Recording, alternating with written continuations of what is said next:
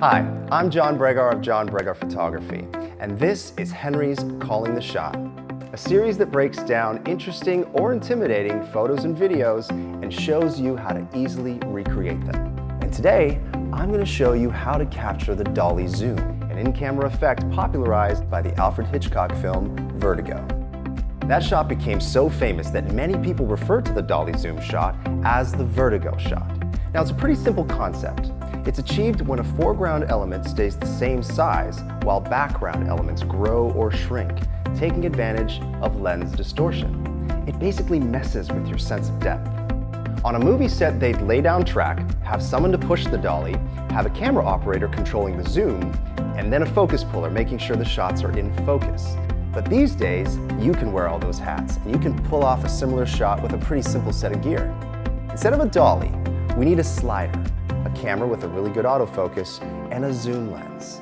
I'm using the Canon XC10 4K camcorder, a Cameron 120cm slider, and a Manfrotto tripod, all from Henry's. All the gear I'm using today can be found in the description below.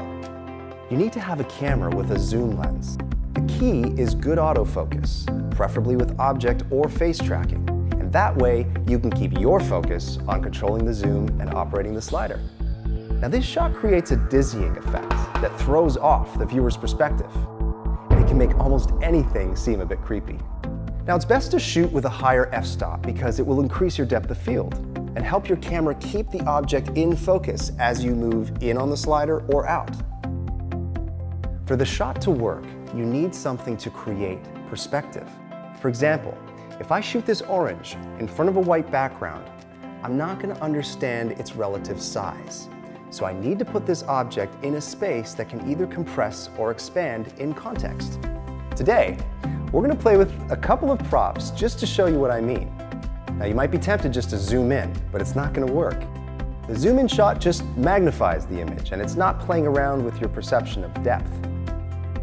This is a complex shot, so give yourself time to perfect it. Trial and error is all part of the fun. And that's the Vertigo shot. Let me know in the comments below what other shots you'd like me to deconstruct. This is John Bregar for Henry's, and that's Calling the Shot.